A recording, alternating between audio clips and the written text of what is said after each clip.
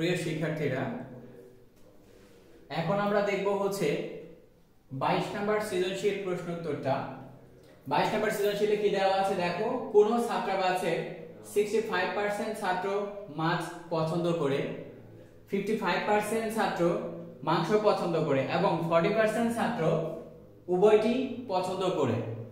আবার বলতেছি, কোন ছাত্রাবাসে 65% ছাত্র মাছ পছন্দ করে এবং 55% ছাত্র মাংস পছন্দ করে এবং 40% ছাত্র উভয়টি পছন্দ করে। ক নাম্বার কোশ্চেনে বলছে সংক্ষিপ্ত বিবরণ সহ উপরের তথ্যগুলো ভেন চিত্রে প্রকাশ করো। খ নাম্বারে বলছে উভয় খাদ্য পছন্দ করে না তাদের সংখ্যা নির্ণয় করো। গ নাম্বারে বলছে যারা শুধু একটি খাদ্য পছন্দ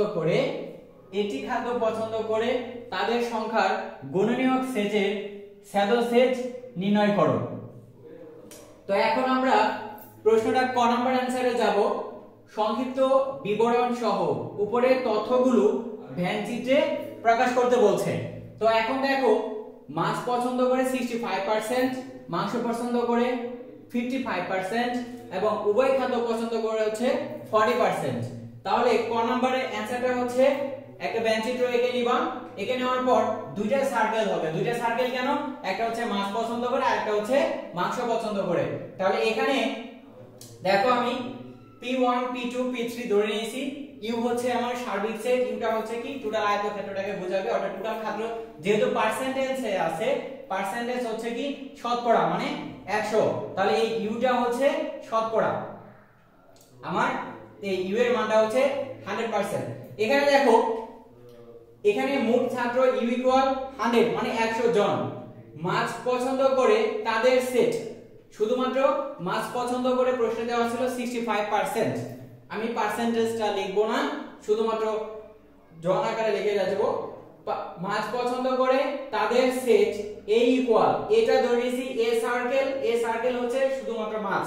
মাছ পছন্দ করে এ সমান 65% মানে 65। মাংস পছন্দ করে তাদের সেট বি ইকুয়াল 55, মাংস পছন্দ করে 55। তারপরে উভয় খাদ্য পছন্দ করে তাদের সেট P2।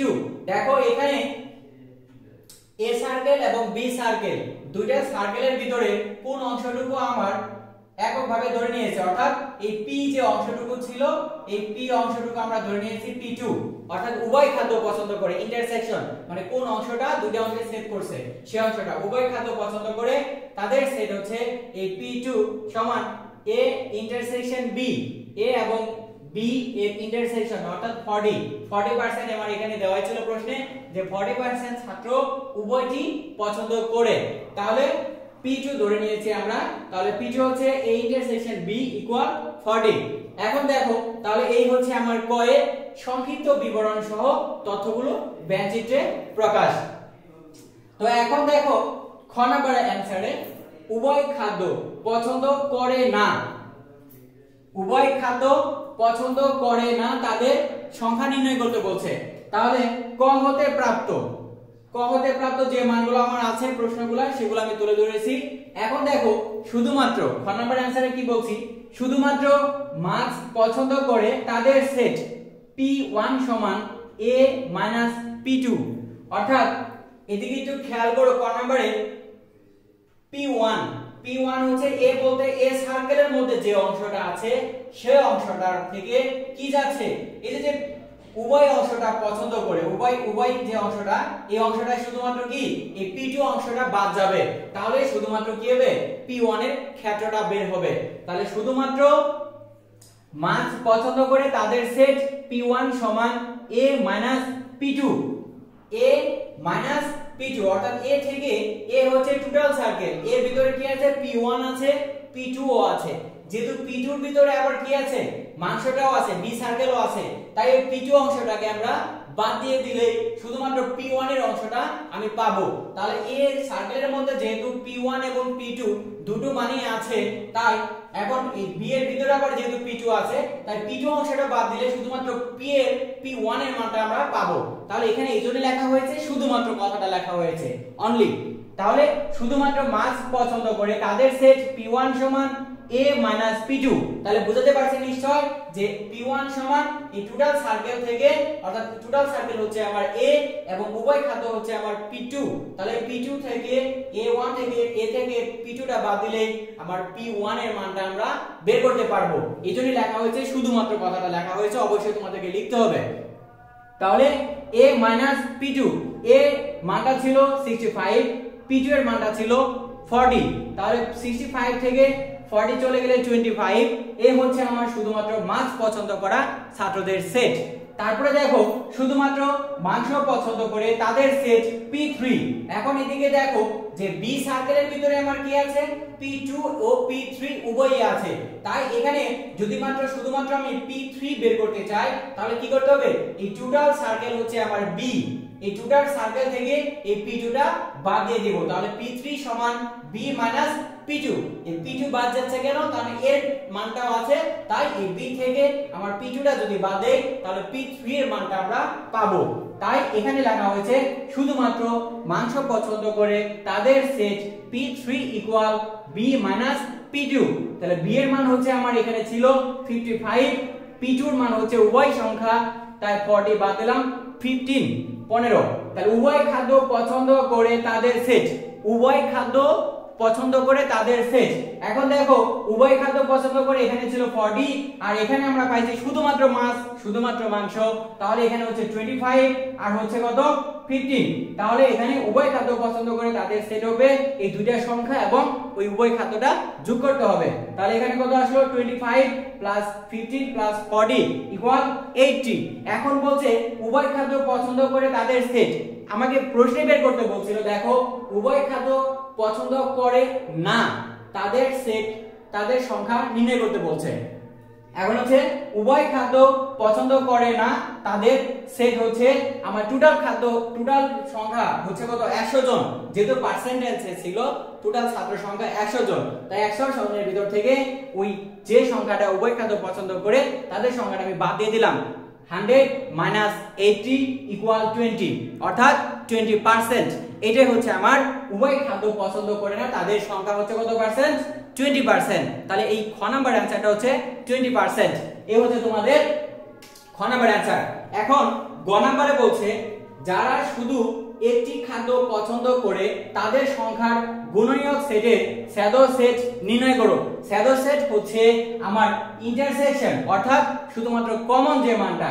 এখন যারা শুধু একটি খাদ্য পছন্দ করে, দেখো একটি খাদ্য পছন্দ করে এখানে আমরা খ থেকে পাইছি শুধুমাত্র মাছ পছন্দ করে 25, মাংস পছন্দ করে 15। তাহলে এই দুইটা মান নিয়ে আমরা এই অংশটা করব।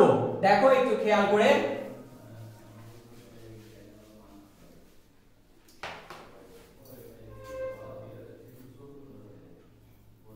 এখানে দেখো গ নাম্বার আমি লিখতে হবে কি, এখানে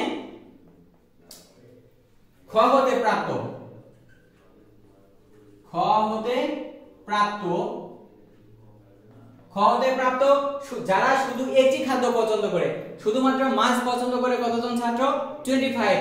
তাহলে খ হতে প্রাপ্ত মাছ পছন্দ করা ছাত্রদের সেট লিখবো আমরা P ধরে নিই। খ হতে প্রাপ্ত শুধু মাছ,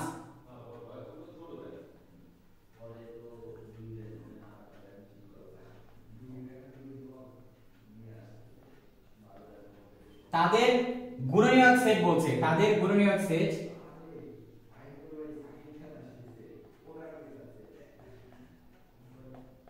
গুণনীয়ক সেট ধরে নিব আমরা হচ্ছে ধরো A ধরে নিব, A না এখানে আমরা ধরে নিব অন্য কিছু ধরে নিই, যেহেতু P1 P2 AB ধরা হয়েছে এখানে তুমি M ধরে নাও, M ধরে নাও। শুধু মাংস পছন্দ করে তাদের গুণনীয়ক সেট ধরে নিব আমরা হচ্ছে N। তাহলে দেখো শুধু মাছ পছন্দ করে তাদের গুণনীয়ক সেট ধরে নিব আমরা M, শুধু মাংস পছন্দ করে তাদের গুণনীয়ক সেট ধরে নিব আমরা N। এখন খতে যেটা পাইছি 25, এখন 25 এবং 15 এর গুণনীয়ক সেটটা আমরা বের করে নেব।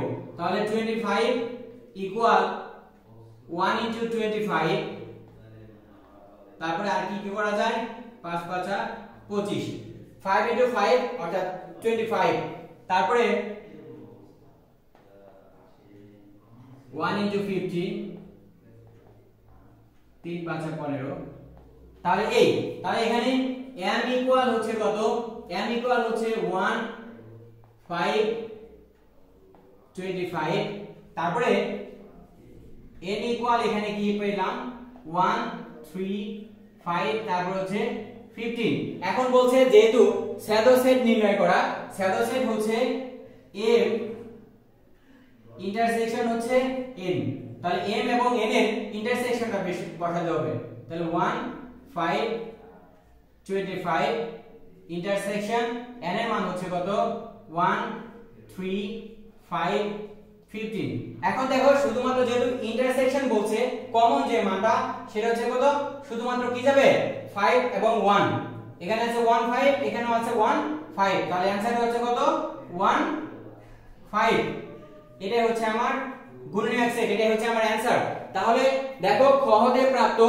প্রাপ্ত শুধুমাত্র মাস পছন্দ করে বের করেছিলাম আমরা 25 শুধুমাত্র মাংস পছন্দ করে তাদের সেট বের করেছিলাম আমরা হচ্ছে 15 তাহলে এখন দেখো খ হতে প্রাপ্ত শুধু মাস পছন্দ করে তাদের সেট তাদের গুণনীয়ক সেট m এবং শুধু মাংস পছন্দ করে তাদের গুণনীয়ক সেট ধরে নিয়েছি আমরা n তাহলে 25 ইকুয়াল এটা কি করা যায় গুণনীয়ক বের করলাম 1 into 25 5 into 5 তারপর হচ্ছে 15 1 into 15 3 5 15 3 into 5 তাহলে দেখো m এর মানের ক্ষেত্রে 1 5 5 আছে এখানে 5 এখানে 5 তাহলে দুইটা 5 এর মধ্যে একটা 5 গুণনীয়ক লিখলেই হলো তাহলে 1 into 5 into 25 তারপরে n এর মান লিখছি 1 3 5 15 1 3 5 15 তাহলে m ইন্টারসেকশন n যেহেতু আমাকে বলছে সেটের শ্যাডো সেট নির্ণয় করা তাদের শ্যাডো সেট মানে ইন্টারসেকশন বের করতে হবে তাহলে m intersection n equal 1 5 25 intersection 1 3 5